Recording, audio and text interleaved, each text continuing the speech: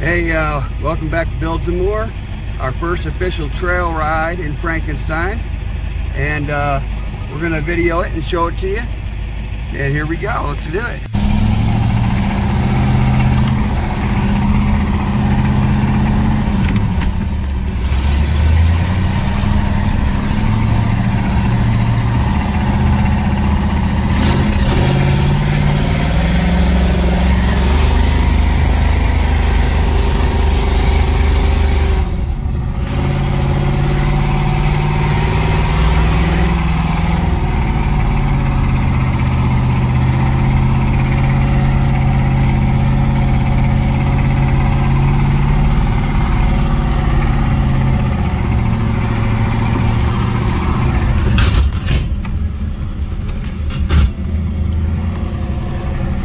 Just the drive shaft hitting the exhaust pipe and after thick scale.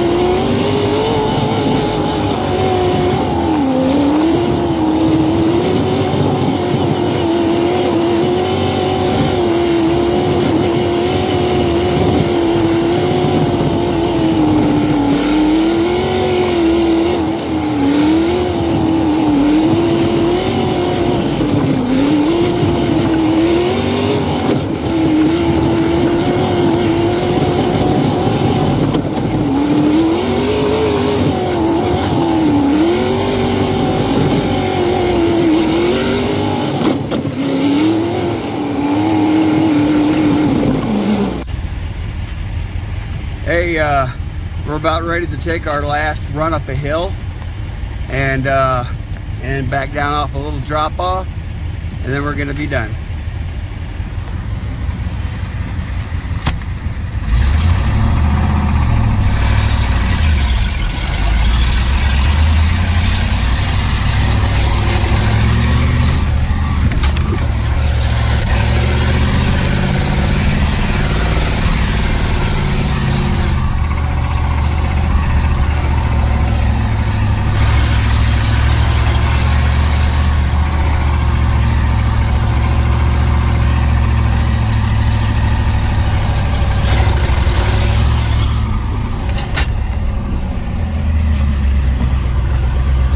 All I gotta say is ye freaking ha. Everything went no problem. Same little thing. I mean, the exhaust hitting the drive shaft when I hit a bump or turned too hard. Other than that, man, she climbed those sand hills like nothing. And I didn't even have the air pressure out of the tires. And that's some deep sand up there. There's a little four-wheel drive Subaru that was with us. I was trying to, took them like, I don't know, 5 or 6 times to make up that same hill we went up. Had to keep backing down and getting a run at it. But he did end up making it, but one time only is all I needed. I do know that the power valves are too big in the carburetor,